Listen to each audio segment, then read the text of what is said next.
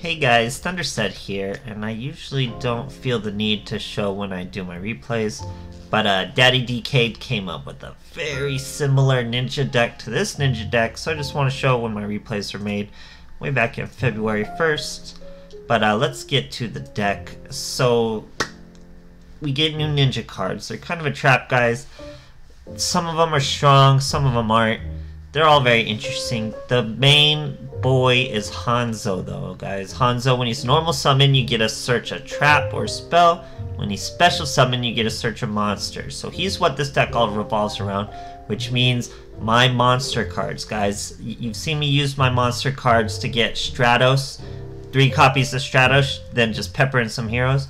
Here we're doing the same thing for Hanzo. 3 copies of Hanzo, then you just pepper in some ninjas. We're also using 3 higher level ninjas that don't really get in our way. Just 3 copies for boss monsters. And of course 3 copies of Transformation, a very old UR that we got way back in the day. And some older cards like Alchemy, Notebook, and I believe Shadow Ceiling is an old card.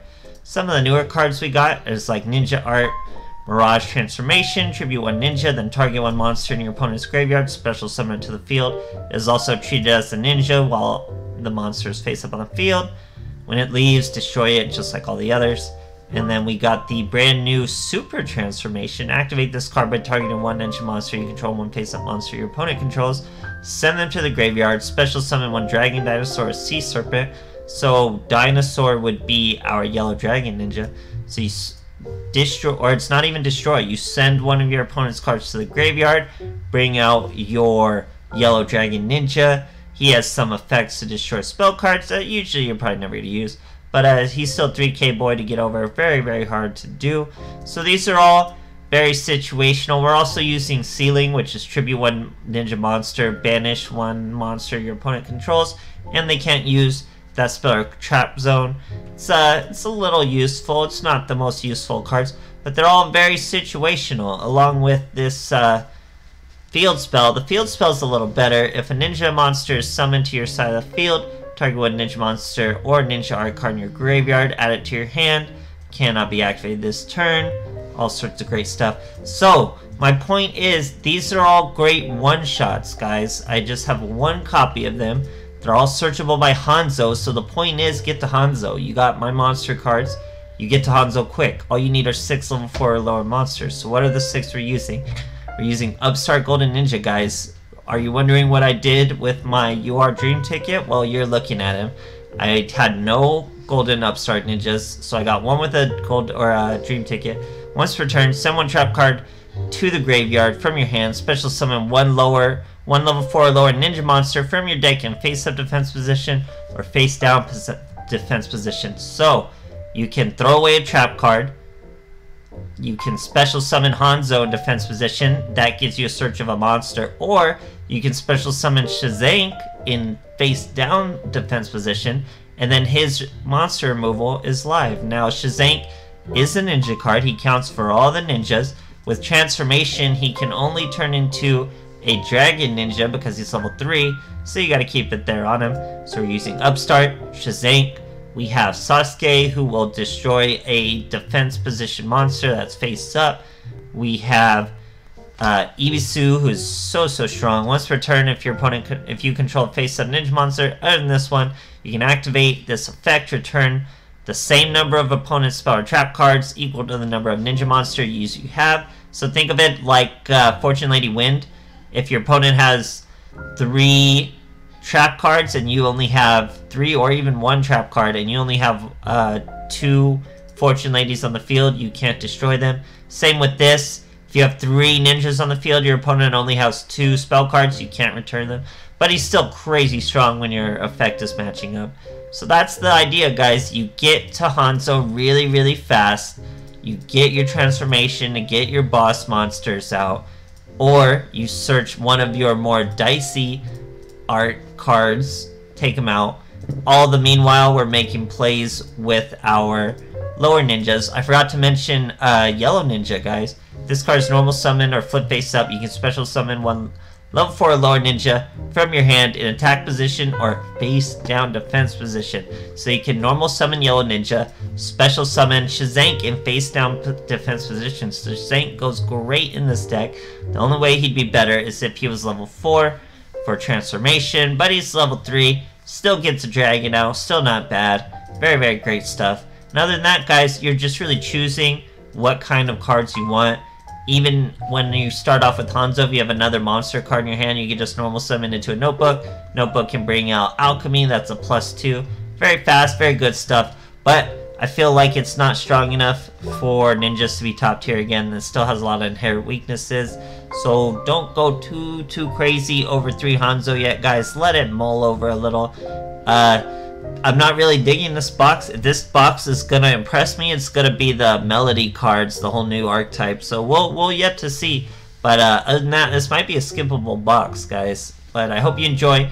Brand new ninjas. Ninjas are a very cool archetype that's been around for a while. So I hope you guys enjoy, and thanks for watching.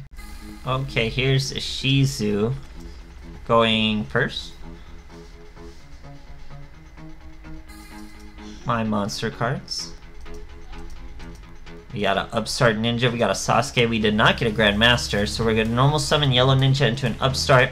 Upstart's going to throw away our Mirage transformation, bring out a Shazank face down. That's the beauty of Upstart, coupled with Shazank. Our opponent's going to use a Twin Barrel and destroy our face down Shazank, swing over our Upstart Ninja. What the heck just happened? We're going to summon a Sasuke, swing right over the boy. Our Yellow Ninja gets hit with Fiendish Chain though, so he can't attack. Our opponent sets another card. Here we use Ibisu. Remember what I said, we have 3 ninjas, which means we can't return 2 back row. We swing into a Blast Spider, so it's pretty clear what he is with Desperado. We're going to transform the Sasuke he's trying to destroy. Bring out a Red Dragon Ninja, but we do unfortunately miss the timing because of Blast Spider's effect. But it's good we brought out Red Dragon Ninja because we can't afford to lose our Black Dragon Ninja. So once he gets destroyed by that second spider. Now before I summon my Hanzo, I use Ibisu to return those 2. Now this boy's free from that Fiendish Chain.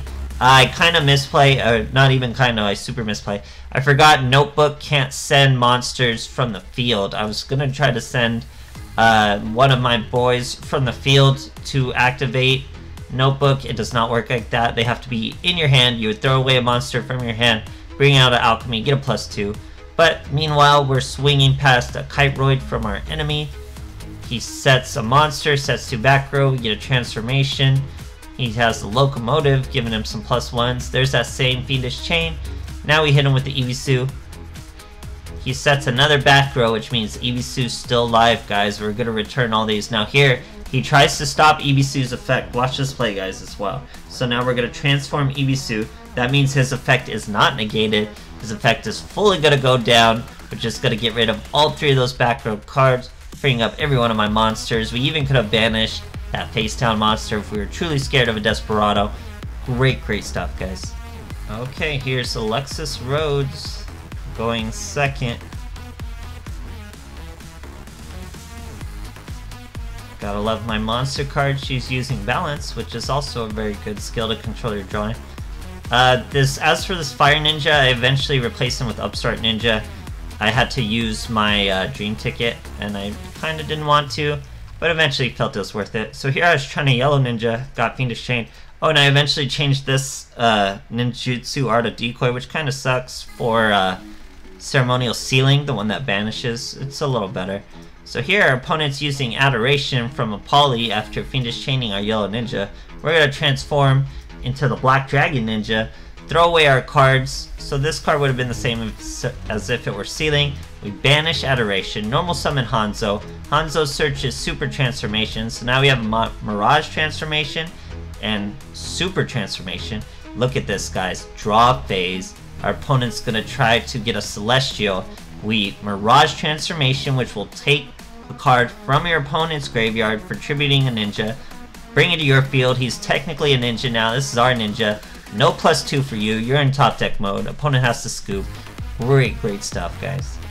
Okay, here we are fighting Loomis and Umbra. Going first. He has no extra deck, 21 cards. Using my monster cards. Always starting with Hanzo. Not always, but a lot of the time. We also have an upstart. You do not want your Yellow Dragon Ninja in your hand. He's pretty much useless. Now here, we're fighting another ninja. Guys, keep your ninja decks at 20. It's really tempting to go over 20 because of all the searching and milling and all that stuff. There's special summoning. It's really tempting to want to go over 20, but don't do it, guys. Just focus on the combos that work. Focus on the combos that are strong. Stick to 20 cards. Here, our opponent is super transformating our Dragon Ninja after we put another super transformation on the top of his deck. We get Yellow Ninja to bring out a Shazank face down. Fantastic play.